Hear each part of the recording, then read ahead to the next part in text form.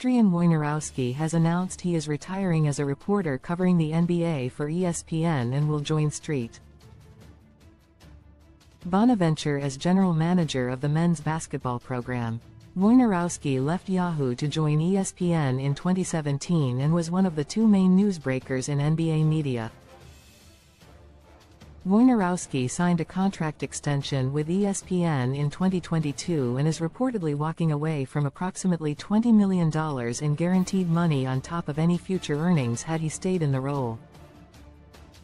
"I grew up the son of a factory worker 2 miles from ESPN's campus and only ever dreamed of making a living as a sportswriter," wrote Wojnarowski in his statement.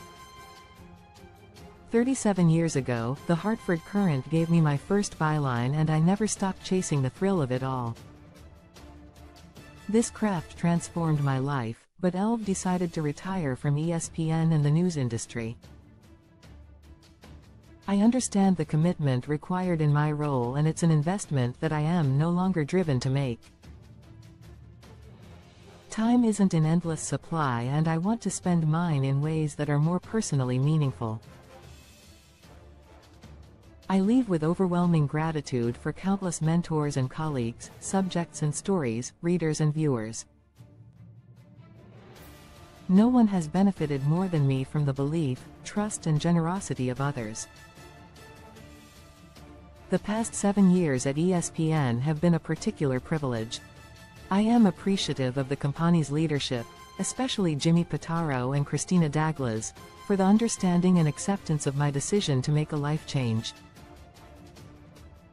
After all these years reporting on everyone's teams, I am headed back to my own. Wojnarowski worked under Pitaro at Yahoo before reuniting at ESPN. I've known and admired Woy since we first worked together at Yahoo in 2007, said Pitaro in a statement. His work ethic is second to none. He's extraordinarily talented and fearless.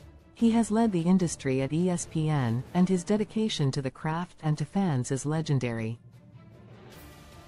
While we will miss his daily output, we completely understand his decision to make a lifestyle change and slow down a bit.